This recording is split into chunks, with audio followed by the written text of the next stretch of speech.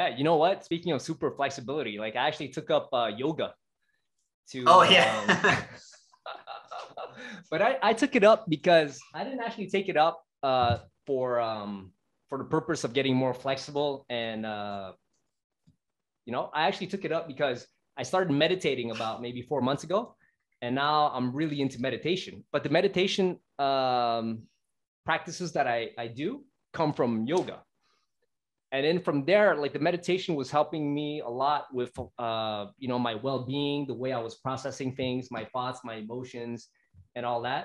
So then I'm like, wow, this stuff really seems to work. And then the person who I was learning this from was, it's not just one person. It's also has a foundation also.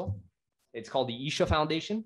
It's so then they talk about like yoga and the different type of practices, and how what they teach is a very classical ancient form of yoga that's really geared towards spiritual process. So I was like, oh, cool. But then it added on top like all the side benefits of it, like you heal faster, you become more in tune with your body. So the mind muscle connection, just like everything works better. And of course, you recover faster from your injuries if you have any. It prevents injuries as well. And you also, this is pretty out there, but I'm like, hey, I got nothing to lose. It actually makes you younger. It slows down the aging process like radically, So then I'm like, okay. So I took up yoga for that reason, to get better at meditation and to get deeper into my meditation for spiritual reasons. But then with all the side benefits, and I'm starting to feel it now, and I'm like, wait, so now I'm all into getting flexible again. And I'm excited about it because I'm like, man, if I could stay young and undo all the damage that I've done to my body throughout the years, I'm going to have such an advantage over, other guys my age when I go compete against them, So, right. So it all ties in. I'm like, okay, so I could get more spiritual, and move towards enlightenment, and I could kick some ass. And brag about it on YouTube. There you go. Oh yeah. Yeah. So I'm all excited about that. But yeah, I know what you mean. Like flexibility, big, it's important. Yeah. Yeah. Yeah. And I owe it to my younger self to finally do it.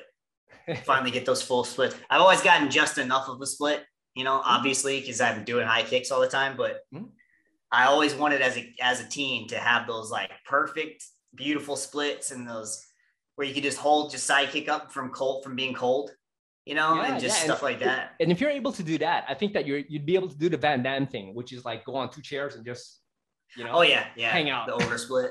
Yeah, for sure. Make a YouTube video in that position, That'd be great. Well, I'm working on it now. I'm actually filming the process. Mm-hmm. I'm going to start filming the process to like check my progress, but hopefully I'll have some results. But if not, then that's okay. I'll try something different. I'm going to keep trying different systems until I can figure out something that'll finally work for me. So.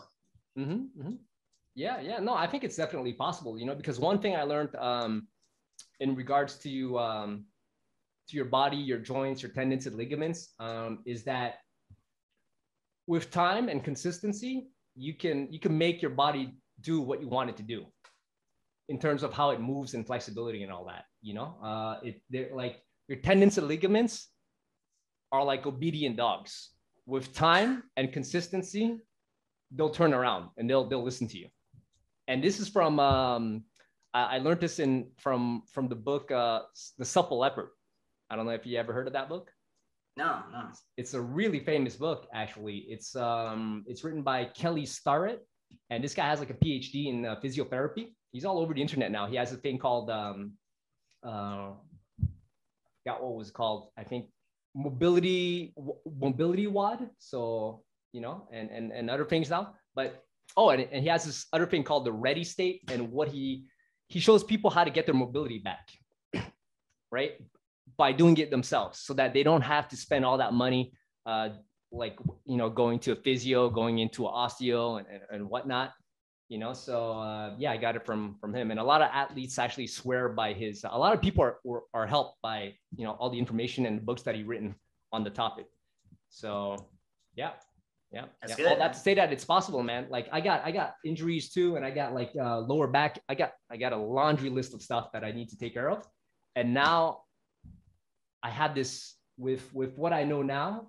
And I feel as though I'm on the right track, and that it's very possible for me to get back all this flexibility, this mobility, fix the injuries, at least maybe not 100%, but pretty close.